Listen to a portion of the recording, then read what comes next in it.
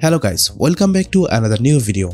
In this video, I'm going to show you Filmora AI translation, the new update from Filmora 13. With Filmora AI translation, you can change your video's voice and text from one language to another language. So without any delay, let's get started. So first of all, go titles and add default title into the timeline. Then edit your title from here. Let's say I write "You are my love."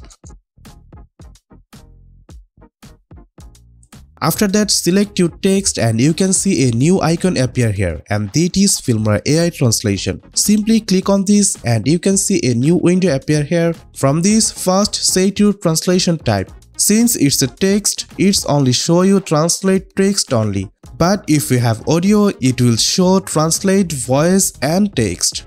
So just simply select this and then select the target language. And you can see there's many languages available in here.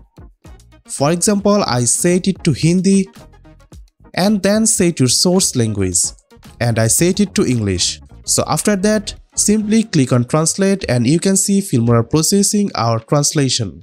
So after complete, just close this window and you can see Filmora translate our text. Now you can double click on your translated text, and from here you can set font and size and any other adjustment to this translated text.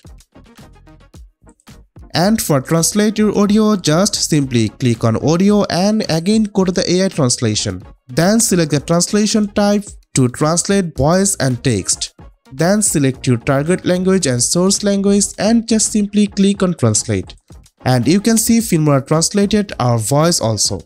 So in this way, you can use the Filmora new AI translation features.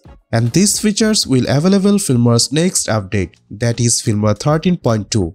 And it will be launched very soon. So stay tuned to know Filmora's new features. And also you can use Filmora new Valentine's overlay and effects.